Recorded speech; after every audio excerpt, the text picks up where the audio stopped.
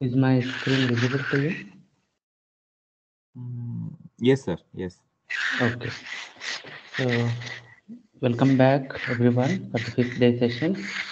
Um, Today we will be covering an overview about different parallel architectures. So we have various parallel architectures nowadays. So I'll try to give an overview about and classification, etc. So just to give an exposure to different architectures. I will not go into details of any of them, but I'll try to give an overview so that you try to get an understanding about different architectures. And in the rest of the lectures of today's session and the next week's sessions, there will be details about the entire parallel architectures. So this lecture is to just give an overview. Okay, so if you have any questions, you are free to unmute and speak. And also sometime in between, I'll see the chat box. If you have posted any questions, I will take them as and when required. Okay, so let me go to this. Okay, so far what we have covered in the computer architecture winter school is some computer organization where we talked about single core processors, so how the pipelining works and the branch predictions and etc. And then we went to the memory hierarchy. We went for the caches and then different issues in cache hierarchy and security issues, etc. And then on the third day we have covered DRAMs, the main memory. So and then after that we the fourth day of the section talks about mainly about the performance modeling, etc. So far we have mainly concerned about single core processor architecture. But then, why parallel architecture suddenly? So for this, to understand it, there is some law called Moore's law. What it says that the number of transistors on a chip, I see doubles about every 2 years. So the number of transistors basically they kept on doubling every 2 years. So this graph basically shows that number of transistors on an IC over the years. If you can see, the x-axis is the year and the y-axis is the number of transistors. You can see that the number of transistors over the year they are almost getting almost about every 2 years is getting doubled. So the differ you see different processor architectures and you see the number of transistors corresponding to. That's getting doubled in it. Now, what the problem and what the implications?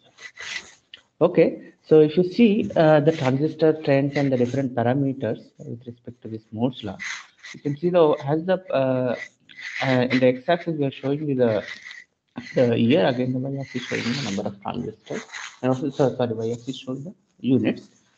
And as the number of transistors have kept on increasing, so the processor performance has been single core processor performance has been increasing till up to 2005. And there the problem started coming in. So the single core processors have not been performing that well. Uh, Till then they were performing better because they were able to exploit increasing the number of increasing the frequency of the processor core clock frequency, and we are increasing the number of trees also. So that's why the processor is also able to perform better. But around 2005, there is something happened. That is actually the power started becoming a dominant factor. This has become power. Power law has power. Actually, the processor has started hitting the power wall. So you cannot simply cope up with putting so many resistors on a single chip and so many processing cores. If you put it on a single thing, then actually it was dissipating a lot of power and heat. So this has led to the evolution of multi-core processors. So, so the Moore's law started increasing, and because of this Moore's law, the number of transistors kept on increasing. The single core processor has been increasing to some extent for some other years, but after several years, the power and this heat dissipation has started coming into major role, and that has led to the evolution of multi-core processors. Uh, Does anyone have any question? so there is noise coming from your end. Okay, let me see how can I filter it.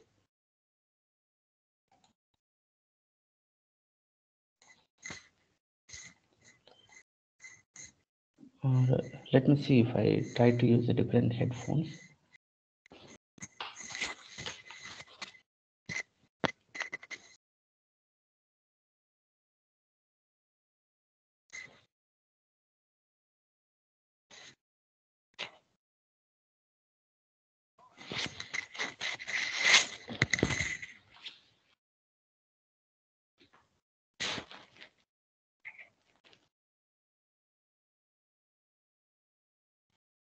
Is my voice clear? Yes, sir. Yes, sir. Okay.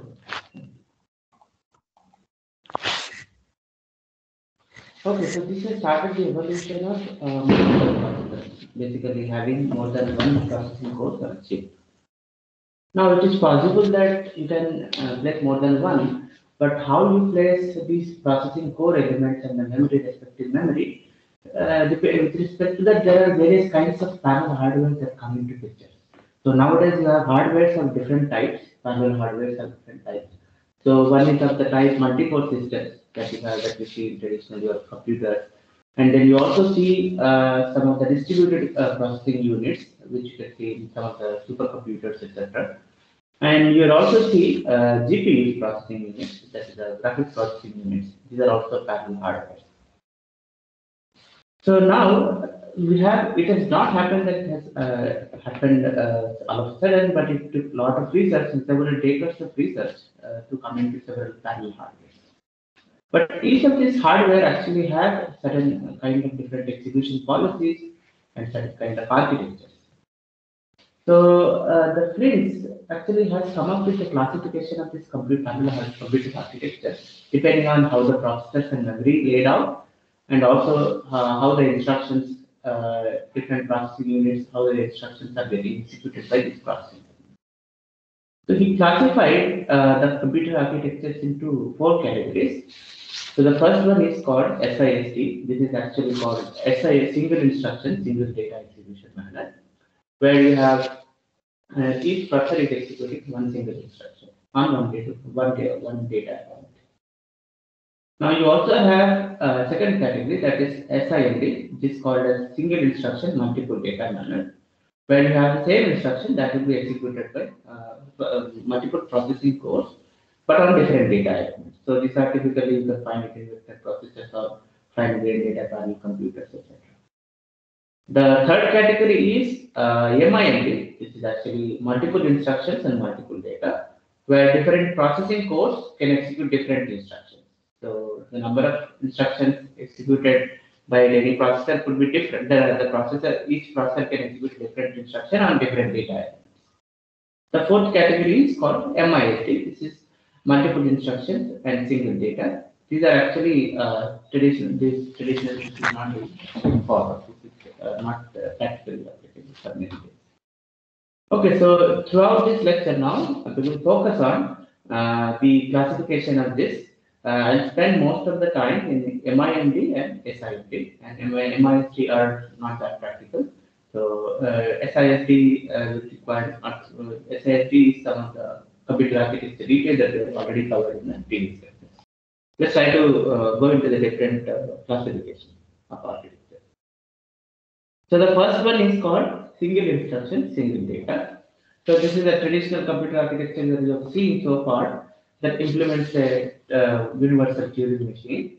You have a processing unit, and then you have memory and input and output, and then you have a single processing core. And the single processing core basically receives instructions, single instruction, and the processing codes take the instruction and one data, the data corresponding to it. Suppose if it is an add instruction, it takes the data elements, whatever two elements are there, that is considered as one data unit. And then it executes instruction considering those data elements, and then it produces the output. This is a traditional computer architecture that you have seen so far. Single instruction, single data execution. The lot of details have already been covered about. Now, the second type of execution scheme is actually called the architecture scheme is actually SIL, which is basically single instruction, multiple data. So, this kind of parallel architecture is there where you have multiple processes.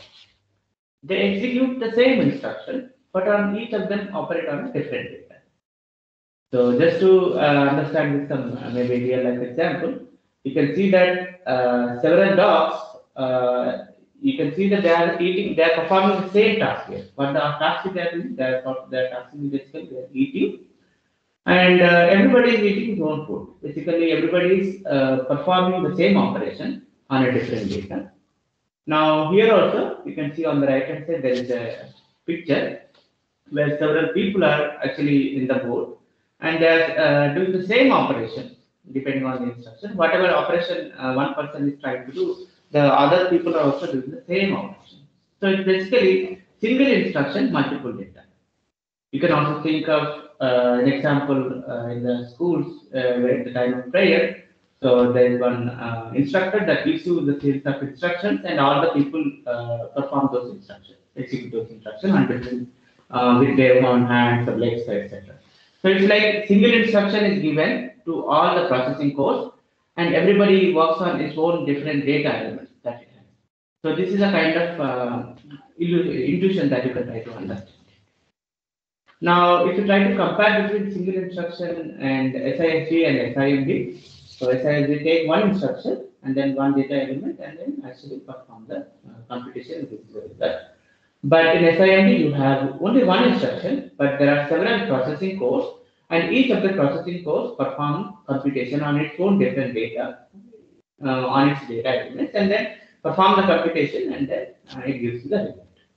And you may be asking, where can I see this kind of SIMD architecture? So the real life example is GPU. So graphics processing units are one of the examples of this SIMD architecture.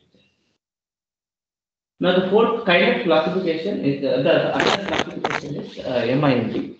This is actually multiple instructions and multiple data. So here you have multiple processing units. You can see that this is PU are the processing units.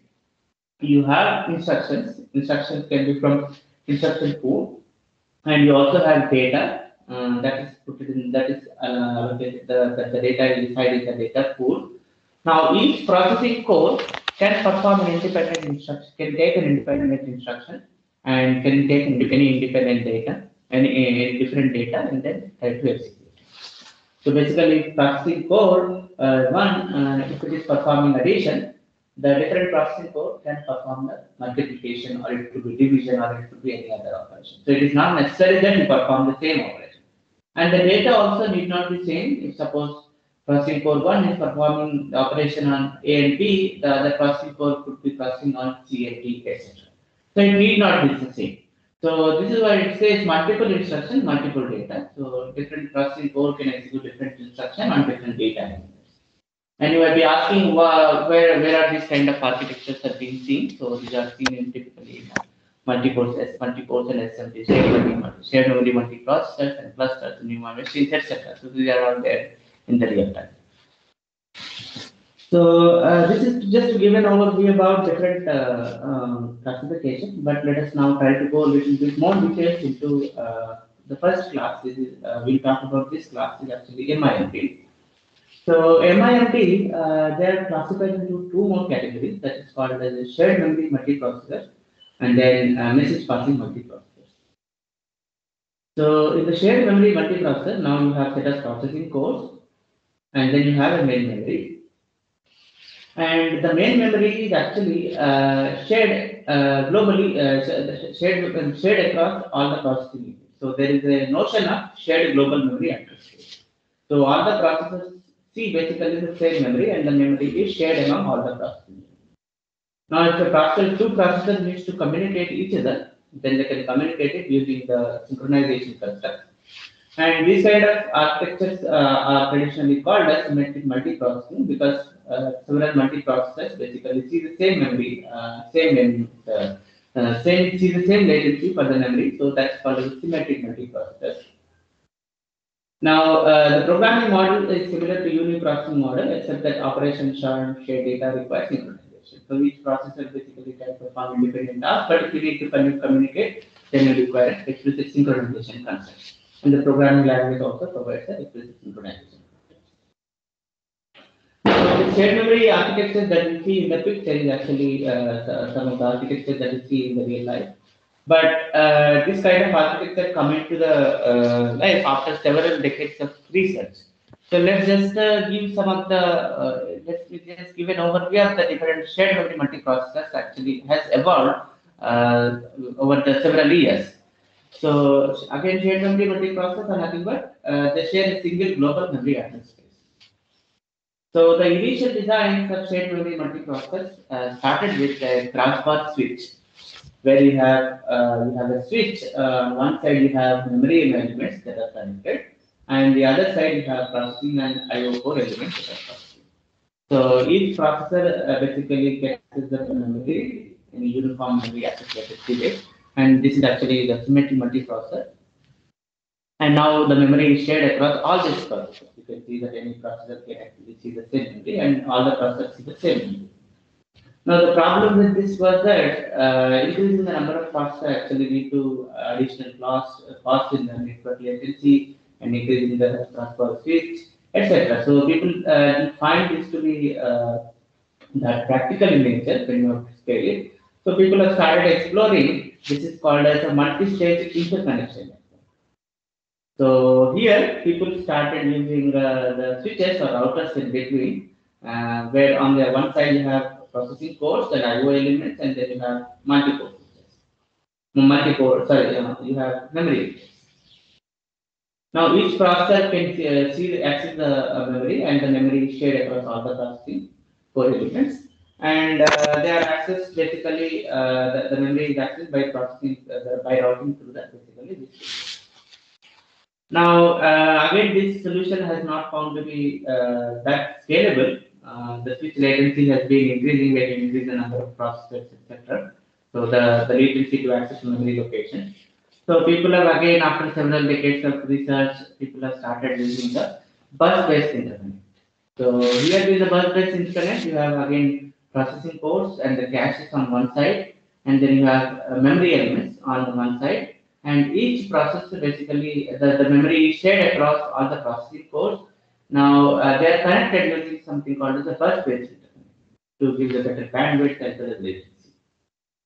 So over the several years, so people have started with cross-bar switch, and then multi-stage interconnection networks, and then finally they landed with bus-based interconnection network for connecting these process and memory units. So so you have processing cores on one side of the elements. These are the type of architectures that you see in the real life. And you have the memory units, and the memory is basically shared across all the processing units, and then you have I/O devices interconnected, etc. And all the main thing is that all the processors basically see shared memory global address space. Now the thing is that now when you have to actually the kind of architectures the SMT architectures classified into classified into the bus-based interconnect again is classified into two categories, that is unified memory access category, in which all the processors basically are connected to one side of the interconnect, and you have main memory that's connected, that is they are connected using some interconnection network. So all the processors actually have the same uncontained latency to memory. So regardless of where actually the memory is, whether it's local to it or it's far away or it's nearby, regardless of it, all the processors are actually seeing the same memory access latency. And the interconnection network has been maintained so that the access latency for each of the processor actually has been the same. And this is actually the kind of classification of shared memory multiprocessor where you have uniform memory access, which means that each processor is actually seeing the same latency for accessing the memory. And this is one of the architectures that you can see. This is the Intel Pentium 4 Pro processor quad pack. This is one of the cluster architecture, shared memory cluster architecture, and this is uniform shared memory, uniform memory access architecture, where you have processing cores. This is actually the P Pro module. These are the processing cores. They are there one side, and the other side you have the memory controller and MIU, and then you have DRAM. So all of them are actually seeing the shared memory address space, and they also have the same memory access latency. And the bus-based interconnect is ensured that all the memory, all the processor modules basically see the same access latency for accessing the main memory. So this is one type of shared memory architectures for uniform memory architectures. So this is one of the real-time example. And the other example is basically in the context of some enterprise servers, where uh, uh, you have a bus which are connected to the bus. You have several cards. And the cards can be either type. So the cards are typically here 16 types, and you have 16 cards, and the cards can be either two types, either processor plus memory or IO. So either you can have a processor or memory together, or you could have IO. So you can see that here on the top of this particular bus, you can see you have processing ports as well as your bus interconnect. On the below, you can see that there are IO cards, and these cards can be 16. The number of cards can be 16. And here, even though the processors as well as memory are packed into one card, the connection is ensured that each processor sees the same memory access rate. So it is actually semantic multiprocessor. So again, it is a uniform memory access rate. Yes, Excellent, somebody is trying to sir. speak. Yes. So why the frequency is so low, 83 megahertz? Hello. Yes, sir. So why the frequency is so low, 83 megahertz? Yeah, these are the early days actually. Is it clear?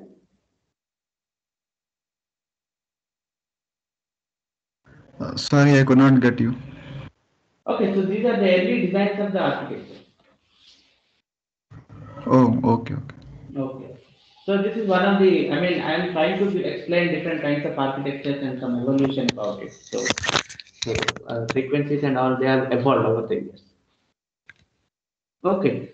So this is one of the architecture that you have seen. This is a shared memory multiprocessor architecture where you have unified memory access pattern, where all the processor and seeing the same memory access latency for the when you are trying to access the memory.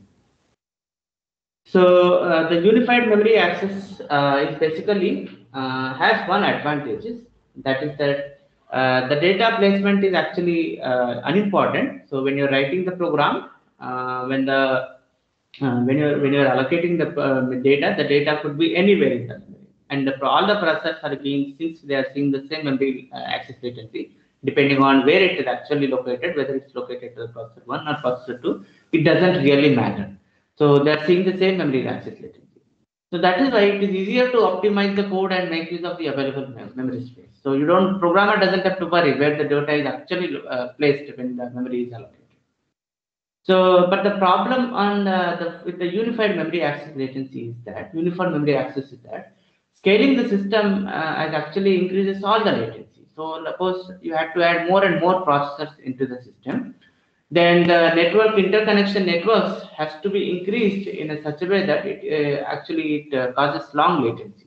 The latencies when you scale the processors has been increasing over the 70 years, and the contention could also restrict the bandwidth and increase latency. So this is one of the downside of the unified memory access. So when you're trying to increase it, when you're trying to scale the number of processors, so the latency also has been increasing if in order to maintain the same memory access latency.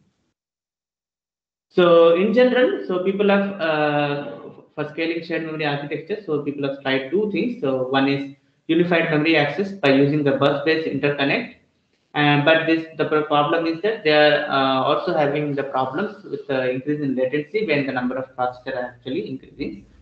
So the other approach is basically called as non-uniform memory access latency. These are called NUMA architectures. So here the main idea is that so the processors and you have one side you have processors and you also have memory units, which are the other side of the interconnect, and the processors which are actually having a memory which is local to it, which is nearby, actually have high memory latency. Sorry, it's a low memory latency like this. So it takes you can access it very fast compared to the memory which is located far enough. So this is actually one of the other type of architectures, and this has become more scalable. But the problem with this new architectures is that now the placement of the data depends on the performance of the application depends on where actually the data is located. So this is one of the this is one of the disadvantage of it.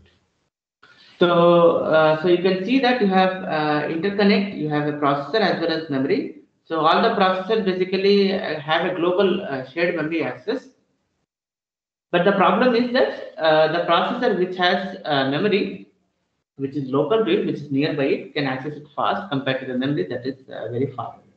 So low latency, one advantage is to the local memory, and the downside is much higher latency to remote memory. So if suppose there is a processor one which is needs to access the memory which is far away, then it has to go through long latency cycles to access that particular memory.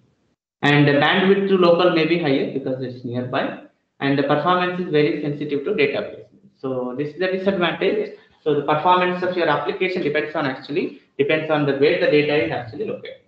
So if you have to get better performance, you have to consider the case where the data is placed, where in here local to the processing element that is trying to perform the operations. So let's try to understand some of the examples of the NUMA machines, how where it actually has been present in. So one of the machine is actually called CM5. This is the connection machine 5. So here you can see that you have a black box where you have PNs in the processing nodes. Each processing node has a processors as well as some memory elements, and then you have they are connected using some interconnect, and then you also have I/O devices, etc. So you're seeing the you're also seeing the processor architectures over here, and the processor which is near to it, basically the memory which is near to the processor can be accessed fast, and if it is far away, then it has to be accessed. It takes long memory latency. And this is one of the actually the data architectures where the connection architecture. So this is for the same thing where it shows the data and control network. So this has been expanded over here. You can see that on the bottom side, on the leaf nodes, you have the processor and I/O nodes, and this is basically there the processors are actually connected using the interconnect. So this is a tree-based interconnect they are using in those connection machine.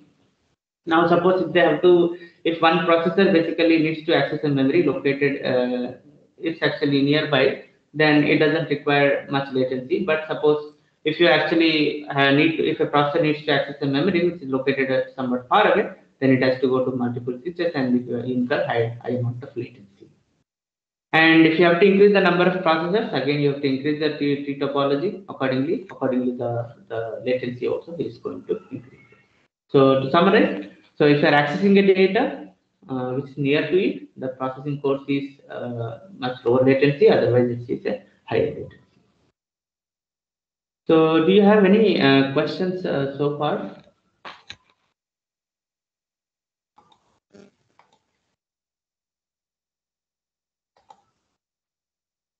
Okay, so I'll wait for about half a minute or so.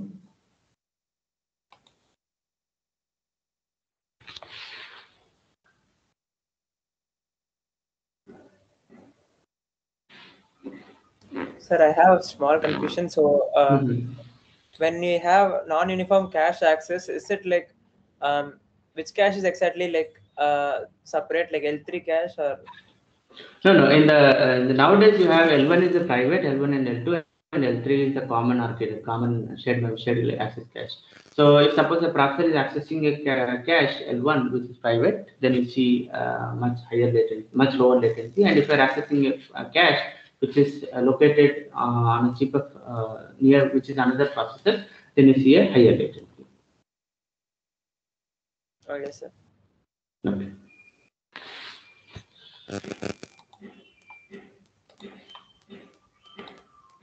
Okay. Now, so far now we have seen one class of MIMD architectures where you have seen shared memory processor architectures where set of processors see the same shared memory address space.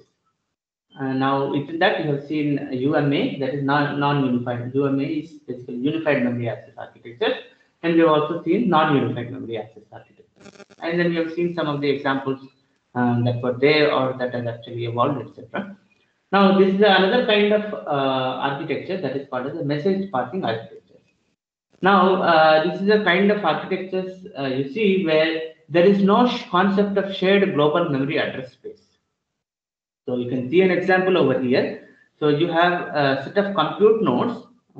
Each compute node consists of processors and cache, and it also has a memory and IO. Basically, each of them is actually like an independent machine, and several machines are actually connected using some internet.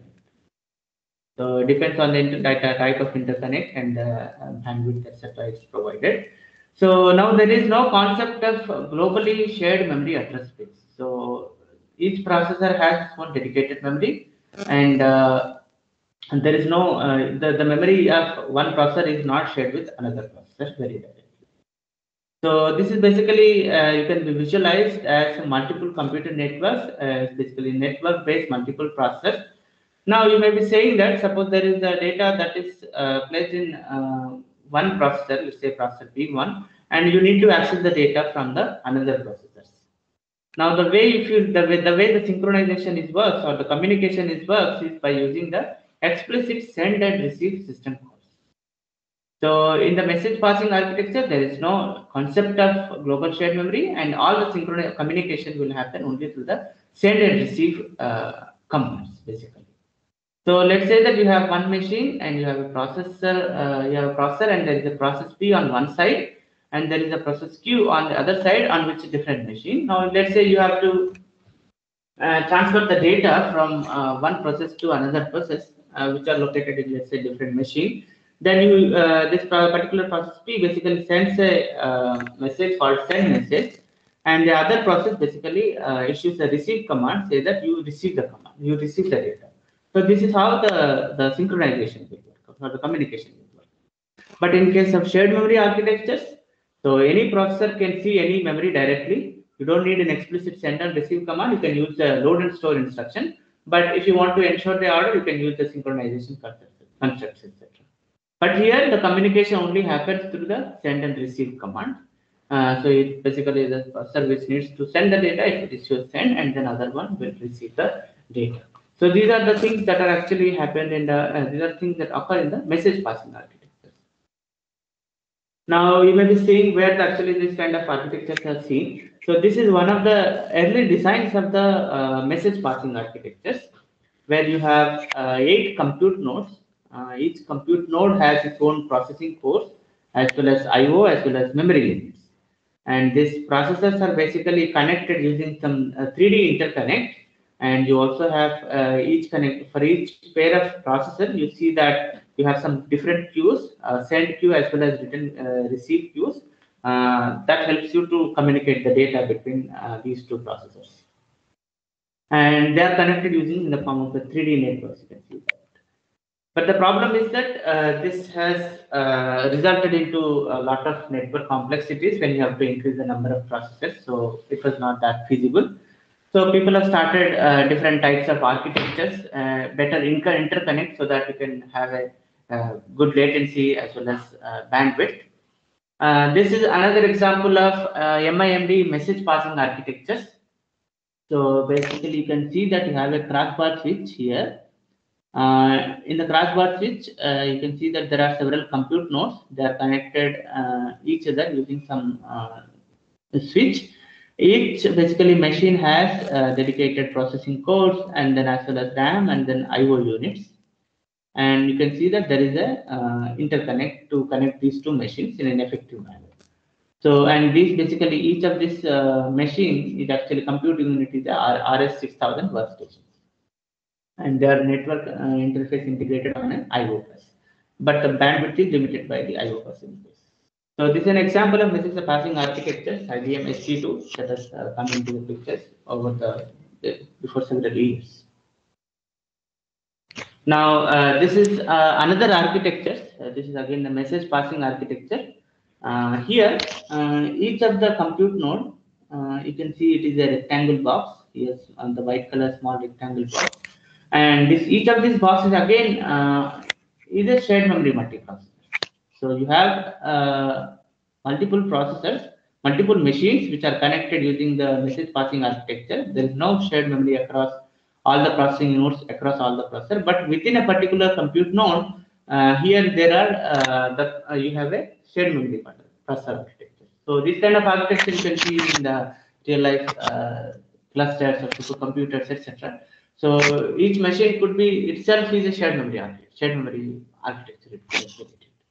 But the different machines could be connected using the different interconnect message passing architectures. So this is one example of Intel Paragon message passing architectures. So just to see some of evolutions, how different architectures have evolved. So the early designs of early designs in 1960s. So people started with crossbar architectures, where you have a crossbar where you have one side you have processors and the other side you have memory units. They are connected. The early designs were unified memory access pattern, unified memory access architectures, and this is the shared memory class architectures. These are there in the 1960s and 70s, but this has become a problem because of the when you try to scale it. So people have started using 1980s bus-based interconnect after resolving the several latency issues and bandwidth issues.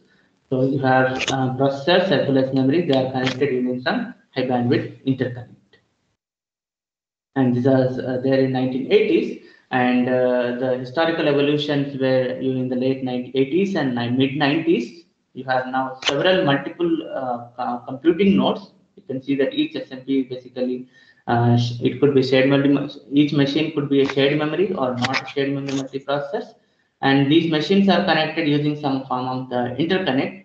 And there is no concept of dedicated shared memory. That there is no shared memory, so the actual memory is distributed across all the memories, and the way of communication happens through the send and receive, basically.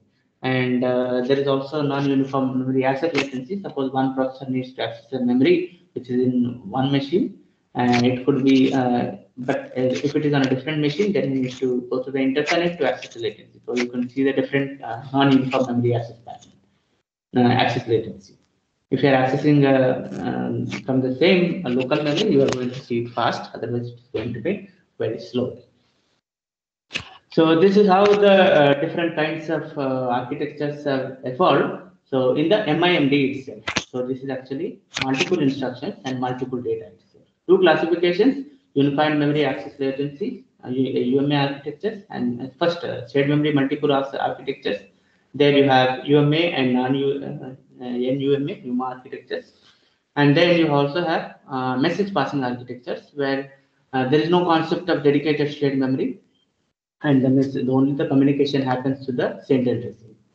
But internally, how the communication happens depends on the hardware primitives that are provided. If suppose if the network directly access allows you to access the direct memory access, then you can use the DMA to transfer the data. If it doesn't allow, then you have to use explicit send and receive programming constructs, etc. So, are there any questions till this point of time? I would like to take a pause here.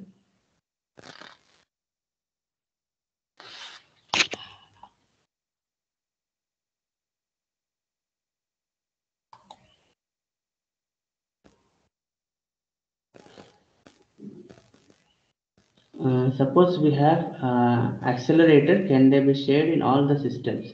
In all the system means different machines, you are saying? Sir, like accelerator, like suppose we have just a single accelerator.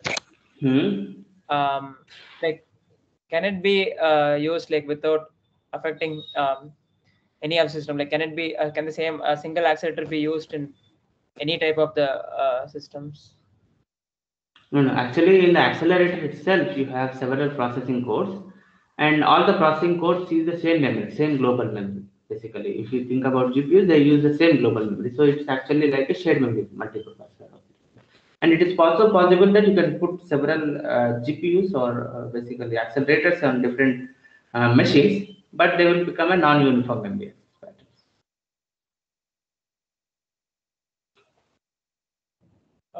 Okay, sir. Okay. I can pass first about half minute more to see if there are any other questions.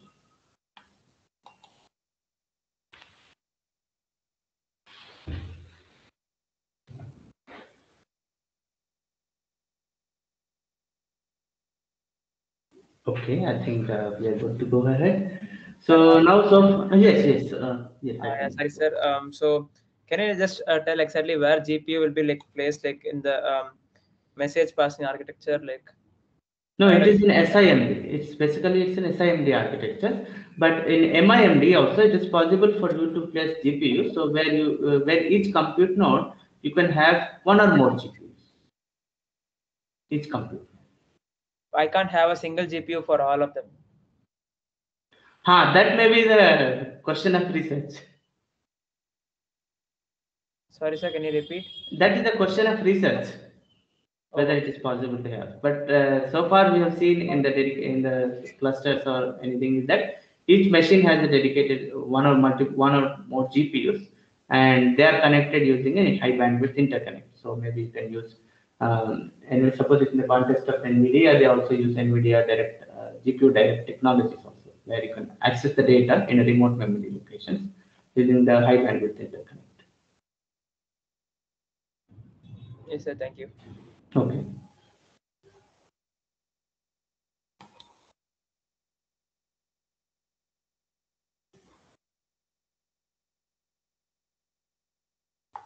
Okay, I think you can continue now. So now we have seen so far this MIMD architectures, also SISD has been covered in detail, so we do not to go into any of the details more. So now I'll talk about SIMD architectures, so which are basically single instruction multiple data architectures. So just to recap, the difference between SISD and MISD. In SISD, you have one single instruction is taken by one processing core, and then it takes the data elements corresponding to it, and it executes the result and perform the computation, and then gives the result.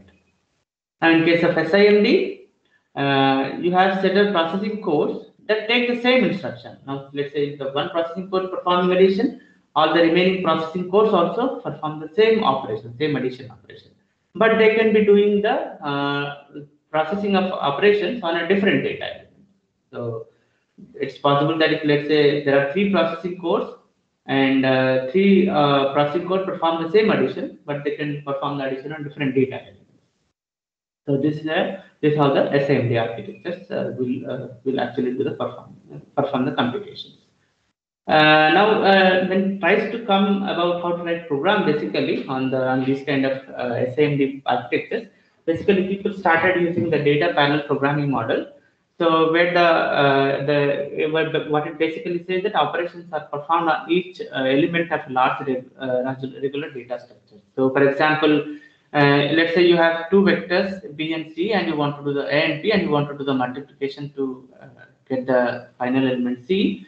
Then you don't have to write a for loop saying that ci is equal to bi, a and ai into bi for I equal to 1 to n. You don't need to write, but simply you can provide the programming construct, maybe saying that c is equal to a into b. So internally it translates to saying that you do the perform multiplication across each and every corresponding data elements, and the programming model may support it. Now internally, if the architecture supports the single instruction multiple data execution model or not, either they could be executed in sequential or parallel. Now suppose on a sequential hardware, suppose if the same operation c is equal to a into b is given, and if you do not have SIMD architecture, so internally they could be translated into addition, so multiplication, where you each thread basically performing, so where you have multiplication performed by a0 and b0, and then you have after that a1 and b1 is performed multiplication, and so on and so forth. Since you have only one processing course, you can see that you require 32 units of operation, 32 units of cycles to perform these computations for the same operations is equal to a into b. Now, if you have the parallel SIMD architecture where you have the data parallel hardware, now the same operations can be performed in one unit of cycle itself, because the same operation could be given to the set of processing cores. Now the operation is being basically the multiplication operation. Each processing core is basically performing the multiplication on different data elements. So the first processing core is basically performing the multiplication on A0 and B0. The second one is performing multiplication on A1 and B1, and it does the multiplication and gives you the result. Now in case of SIMD architecture, the operation has to be same. The operation here is the multiplication, but the data elements are actually different here. So this is how actually the SMD, the architecture and the SMD execution can take place. So the operation is same, but the data elements are different. Now you may be saying that where can I actually, what kind of applications basically use these particular operations? So the real life example is like image processing applications, where you can see in gaming or videos, etc., where you may be interested in performing the same operation across multiple pixels that are there in the image. So maybe changing the color or maybe changing the contrast, etc. So there are different kinds of operations that you could perform on the same operation could be performed on a different pixel value. So this is where actually people have started using. And graph data parallel applications, like one is the graph analytical application where you need to perform same operations on several compute nodes. That also people have started using. So the early data parallel architectures, actually the design of early parallel architecture mirrored the programming model that we just simply talked about.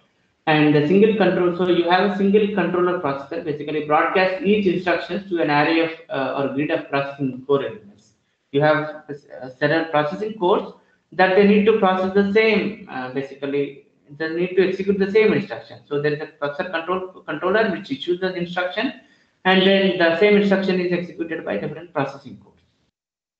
And then many processing elements can be controlled by the masters. The early design of this particular kind of architecture is actually connection machine, and then the later on you have massive parallel processors and accelerators like GPUs. So let us try to understand the early design that is actually called as a connection machine. So this is an example of a SAMD architecture, data parallel processing architectures.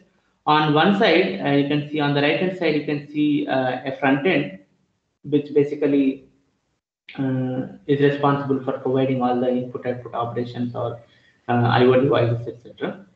And there is also bus interface that is basically, and you also have processing cores. These processing cores are basically they are divided into four boxes. You can see each of the box is actually having 16,384 processors on each of these. So you have four connection machines inside this. These are basically four boxes, and they are connected using the front end using some Nexus cross switch. And these are basically the front end is basically supplies the instructions to these processing cores, and they try to execute it. And they are connected to the sequencer. Now all the processing cores, 16,384 processors in a connection machine, execute the same operations on different data. So this is an early design of the connection data processor architectures, where some same operation is given for multiple processing cores, and then they do the same operation, and but they are different. They operate on a different data element. So these are the early designs, but the evolution has happened, and people have started having better designs for SAMD architectures. So these people have started coming on SAMD units on a chip along with other caches also. Now people have located SAMD execution units as well as caches and the private caches along with this, and it has become more gender over the several years, where you have multiple cooperating multiple processors. So you have certain streaming multiprocessor, they are connected using some interconnect, and this is an example of GPUs. And these kind of architectures have provided special hardware support also for synchronization, explicit synchronization, and global synchronization, etc. So these kind of architectures have started providing. So today, for the rest of the talk, we'll talk about the GPUs in a very brief manner. The graphics processing units. This is one of the architecture for SI, and this is one of the SIMD architectures. And let's see how actually it has evolved over the several years. So SIMD, so graphics processing units basically exhibit SIMD architectures.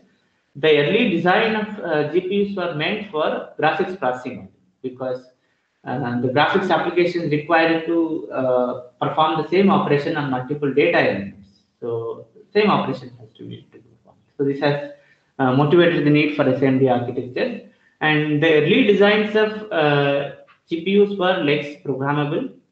But after several years, like for example, in 2007, the fully programmable GPUs have come into pictures, and NVIDIA has also released programming framework called CUDA that allows the users to write general purpose computations on exploiting GPUs. So just to slightly appreciate how GPUs are actually different from CPUs in terms of the execution units, etc., architecture. So if you have a single core processor, you have one processing core and L1 cache and L2 cache, then you have DRAM. So this you have studied in the previous architectures. In case of multi-core CPUs, you have multiple processing cores, and each processing core is associated with the L1 cache. And you could also have L2 cache. Sometimes the L2 cache will also be private, and instead of that, you could have L3 cache over here. In the multi-core architectures, you have typically the fewer number of processing cores. But if you have to understand the different kinds of the differences in terms of architectures, here GPUs have thousands of processing cores. So the recently has launched 800 GPU. This has much sure to be one of uh, the best performing architectures, NVIDIA GPU architecture. And these processing cores are basically divided into what is called as streaming multiprocessors. And each streaming multiprocessor has L1 cache. This is private to each streaming multiprocessor. And then you also have L2 cache in global memory, which can be accessed by any of the processing cores.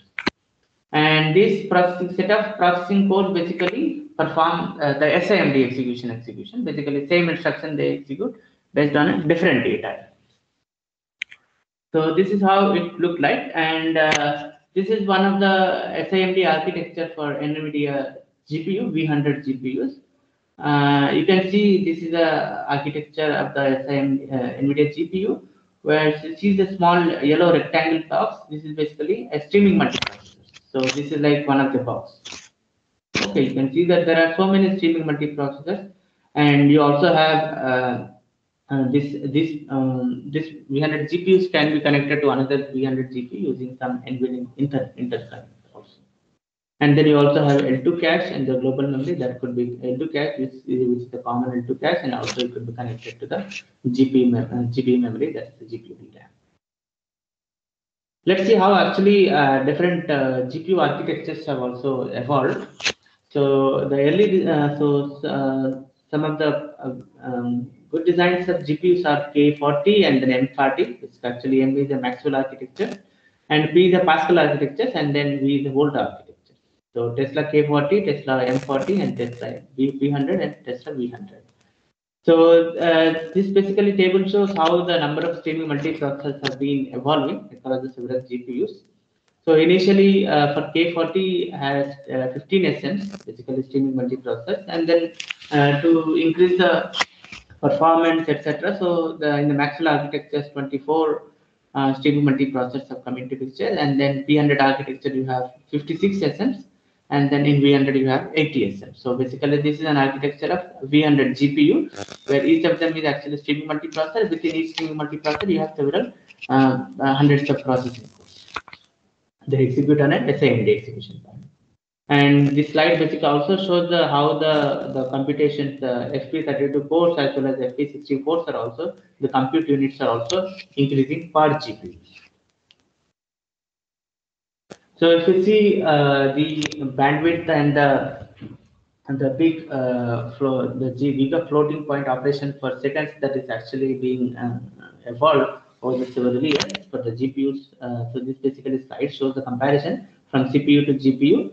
You can see that the gigabit, the memory bandwidth, peak memory bandwidth achieved by GPUs have been increasing rapidly compared to the CPU bandwidth. And also in terms of the performance also, GPUs have started doing much better compared to the CPUs.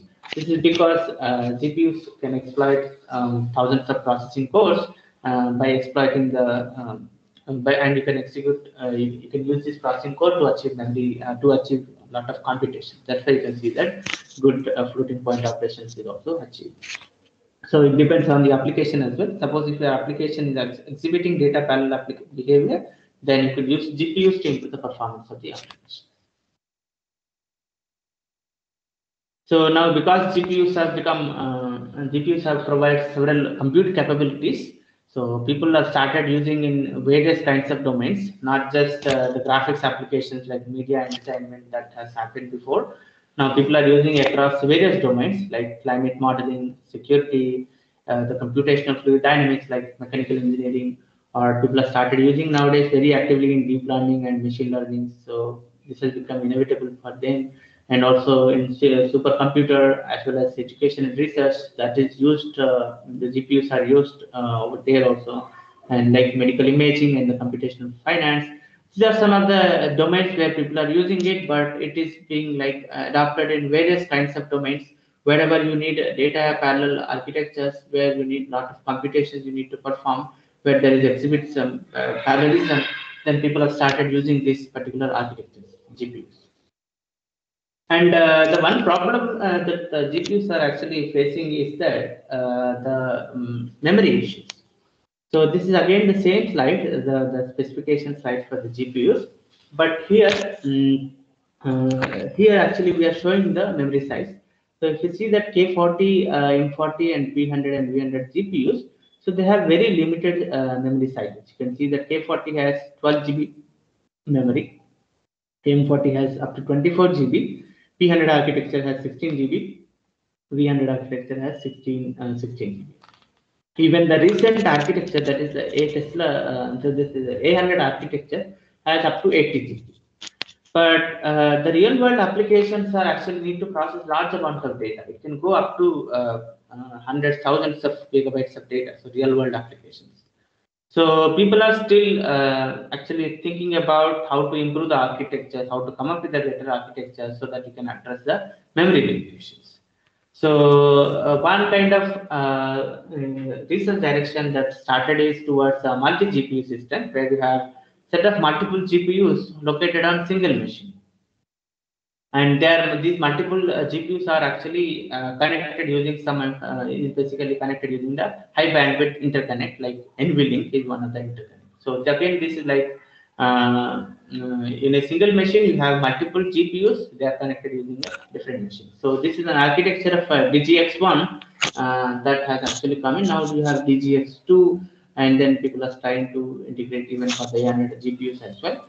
So we have several GPUs. These green boxes are actually GPUs. We have 8 GPUs, and the GPUs themselves are connected using a high bandwidth interconnect called NVLink. And if you need to access the memory of CPU, then you can connect it using the PCI Express switch buses, etc. And if you suppose if you have let's say you have two machines, in each machine let's say you have 8 GPUs, and you can also connect from one machine to another machine by saying that you can connect it using the PIC switch and the network interface card. On the other side, you also can have an IC, and then you can access the PCI Express and then access the GPU, so on and so forth. So this is the architecture of multi-GPU systems in a single GPU. These are evolved to address the memory limitations of GPUs. Now people have started for distributed multi-GPU systems where you can have different compute nodes. In each compute node, you can have multiple GPUs also. So these are the typical kinds of nodes are visible in the real-life supercomputers and clusters. So one of the top supercomputers also has this kind of distributed multi-GPU platforms. So just to summarize, parallel architectures have become inevitable. This is because the number of, you kept on increasing the number of processors, number of transistors on a chip. The processors are actually having the heat dissipation and power constraints. So this has led to the evolution of splitting the processing cores into multiple parallel processing cores.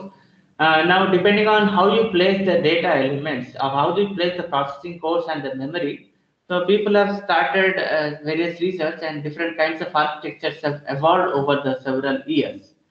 And Flynn has come up with a taxonomy for different architectures, how they have evolved, and he classified into SISD, single instruction, single data, and then multiple instruction, single data. This is not actually very practical.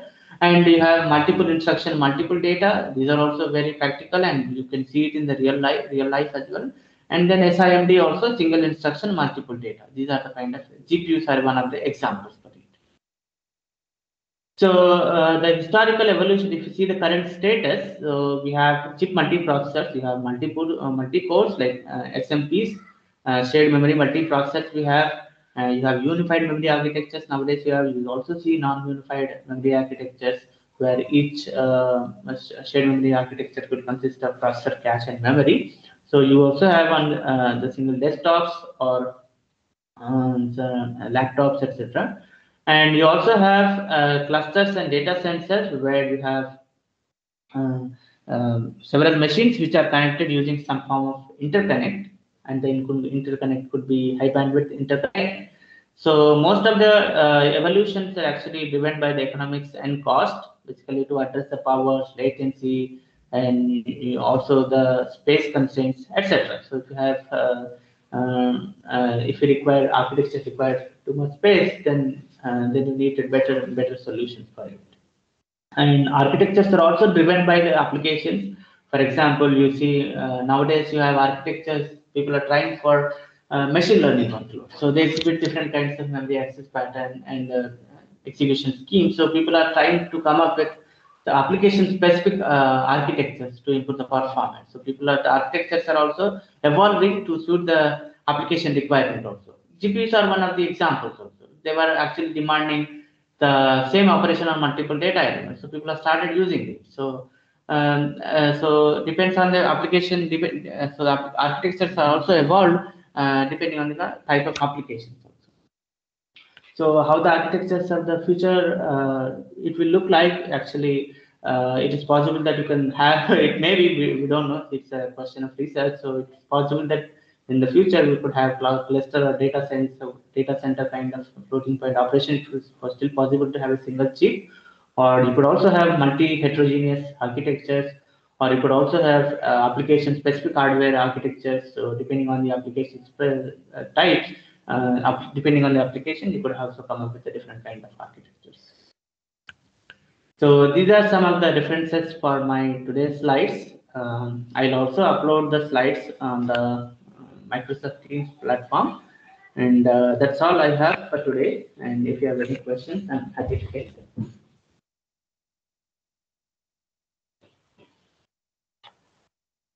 Okay, so I see one question, sir. Do we pay attention to issues because this multi-CPU systems? Yes, so if you have to access data, which is in, suppose let's say that you have two GPUs which are located on different machines, then if one GPU is trying to access the memory which is located on the other machine, then you will have latency issues when you have to access it. That's true.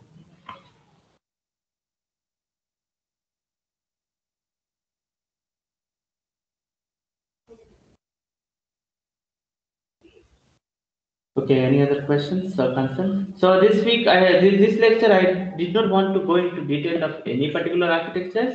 I wanted to give an overview about how the parallel architectures have evolved and what are the different kinds of parallel architectures are there. Now, in the rest today's week, so today's sessions, also next week's sessions will have some more details about how what are the different technologies or techniques or architectures are used in each of these categories. So the next basically session next week is going to be more and more details about it. Excuse me, sir. Mm-hmm. So then, if GPUs are much better than CPUs, then why aren't GPUs default Yeah, used in? yeah. Actually, that's a good question. So GPs are very powerful, but they exhibit only the SIMD execution pattern, where you have a single instruction, multiple data. Where you suppose your application exhibits, where you need to perform the same computation on multiple data elements, then SIMDs are very useful. But if say, let's say, if you have need to run applications which do not exhibit this pattern, where you have where basically different processing code, if you need to perform some different data access pattern, then the SMD execution units are not efficient in doing that. And then you will incur high amount of, you can incur high overhead compared to the CPU execution. So it is also possible that it is not that GPUs are alone sufficient, CPUs are also required when you need to perform heterogeneous computing. So that is why people have started even the heterogeneous architecture where you have CPUs and GPUs depending on the application that you exhibit. So if suppose your application at runtime, if it is using the SIMD execution pattern, then you transfer the workload to GPU. And if suppose if your application at some time you found that it is not exhibiting SIMD execution pattern, then you shift it to the CPUs. So depending on the application behavior. So the research is also started towards how to improve the performance of application for these heterogeneous architectures.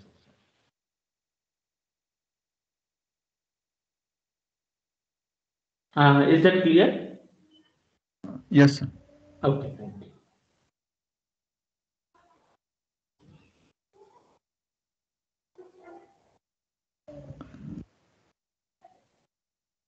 So again, I said this is just to give an overview and not to go into any detail.